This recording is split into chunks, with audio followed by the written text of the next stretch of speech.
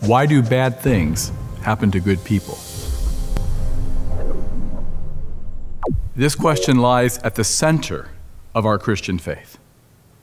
Everything we believe arises from this question.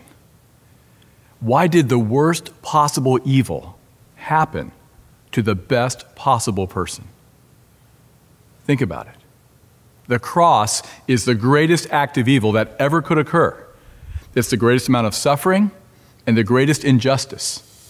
And Jesus is the perfect Son of God. So everything we believe as Christians arises from this fact, that the greatest possible evil happened to the greatest possible person. And think about it. We know the reason for the cross, don't we? We know exactly why Jesus died. So if we know the reason for the greatest amount of evil that ever could occur, we can trust God with the lesser, though real, tragedies. Jesus died to save us from our sins.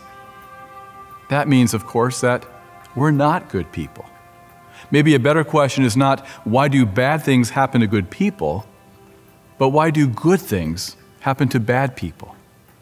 I'm not saying that we deserve cancer or divorce or to lose our job. It's actually worse than that. We deserve hell. So when terrible things happen to us, we do cry out in lament. We do cry out in pain. Why, God? Why have you forsaken me? We follow Jesus' example. We also follow his next phrase.